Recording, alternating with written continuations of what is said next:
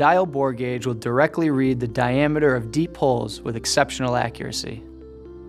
They take a 2-point measurement over a specific range with interchangeable tips. Today we will look at the Starrett model 3089Z 131-715J. It can measure holes between 0.7 to 1.5 inches with a resolution to 1/1000th. The gauge uses a combination of interchangeable anvils and spacers along with a precise dial indicator. Let's see how this works. This part has a bore with a specified size of 0.750 inches, with a tolerance of plus or minus 0.005. The first step is to select the correct anvil by going to the gauge chart in the user manual. The column on the right lists hole size ranges. The range for our application is 0.740 to 0.780.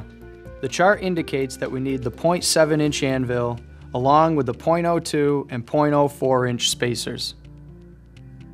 Now remove the screw, which is the 0.7 anvil, from the fixed foot of the gauge. Then put the 0.02 and 0.04 spacers on the 0.7 anvil and reattach finger tight with a wrench.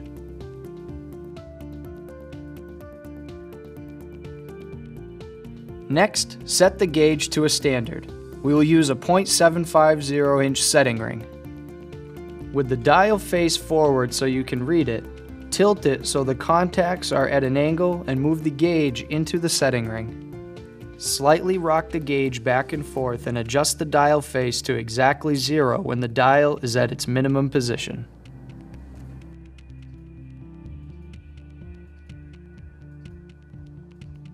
Now let's measure. Hold the gauge at an angle and carefully move it into the hole until the tip is about a 1/2 inch deep. Watching the indicator dial, slowly move the bore gauge parallel to the hole. Rock it slightly to find the point where the dial is at its smallest value. Here we see that the size measures minus 0.002 on the dial, definitely within tolerance. Now, rock the gauge back at an angle and carefully withdraw it from the hole. Disassemble the 0.7 anvil and spacers from the gauge and put them back into their proper places. With attention to detail and some practice, the bore gauge will measure your tight tolerance holes with accuracy and repeatability.